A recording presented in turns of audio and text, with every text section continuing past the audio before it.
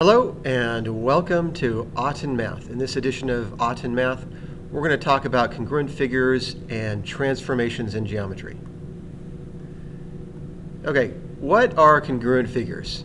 Well, congruent figures mean that all pairs of corresponding parts of the figures are going to be congruent. Now, the figures don't necessarily have to be a triangle. They just have to be some type of polygon. So it can be some type of four-sided figure, or an octagon, or a pentagon of some sort. So all that's required for congruent figures to be congruent is that all pairs of corresponding parts are congruent. So what do we mean by pairs of corresponding parts? Well, in the case of a triangle, what we mean is that all of the sides, the corresponding sides, are congruent, and all of the corresponding angles are going to be congruent. And there's a particular order that we write the triangles and also the congruent figures in. And we need to pay attention to this.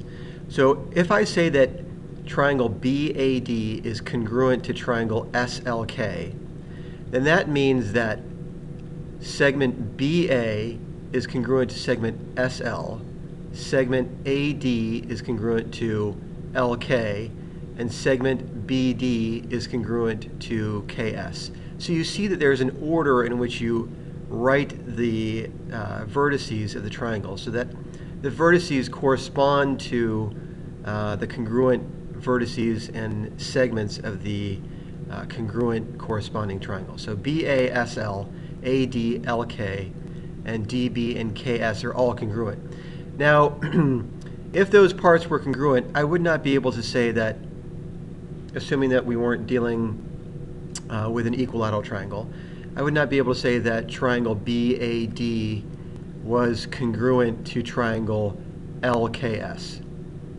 Okay, so order matters in the way that you identify the triangle and the congruency between the two corresponding triangles. So again, it's BA congruent to SL, AD congruent to LK, DB congruent to KS.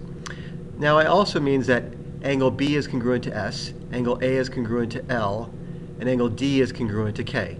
So if I were to mark up my triangle with my tick marks, I would angle B is congruent to K, angle A is congruent to angle L, and angle D, and we'll make this 3 here, is congruent to angle K.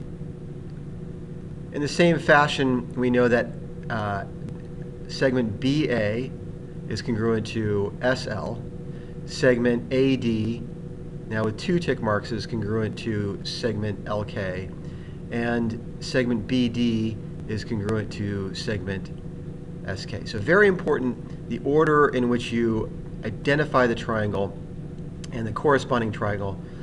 The corresponding segments all are congruent in congruent triangles. Corresponding angles are all congruent. Okay, let's talk about transformations. There are different types of transformations. The first is called a reflection. And a reflection is just a flip of a shape over a line.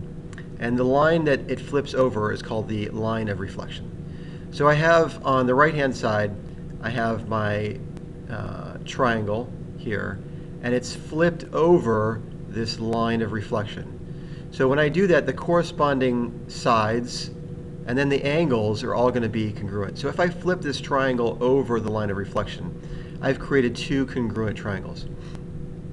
So I have these 2 tick marks, means these segments are the same, these segments are the same, and then I also have this line, which of course is going to be congruent to itself. And in the next lesson, we'll talk about what's required in order for 2 triangles to be congruent. But essentially, I'm flipping one triangle over a line of reflection for a reflection. In a translation, we're just sliding or shifting the figure a given amount. We can shift it just along the x-axis, or we can shift it along the y-axis only, or we can shift it both along the x and y axes. But basically, a translation is just a shifting or a sliding of a figure. So the characterization or the dimensions of the figure remain the same. It's just that it moves to the right, to left, up, or down by a given amount. So all points of the figure are going to move a specific xy amount, right, left, up, or down. And again, the figure retains its shape just as it does with a reflection. Okay, two more to give you on transformations. One is a rotation and the other is a dilation. In a rotation, I'm just turning all the points in a clockwise or counterclockwise direction by a given degree. And the rotated figures keep their shape. So these two triangles are congruent to each other. I'm just rotating each of the points by a given amount until each of the amounts are rotated. Again, the figure retains its shape and it ends at a particular location. And finally, a dilation is either shrinking or expanding of a figure by a given factor. So I could, in this case, let's just say that I shrink this circle by a factor of 1/2. I could also expand, in this case, the smaller circle by a factor of 2. Those would both be dilations in a transformation.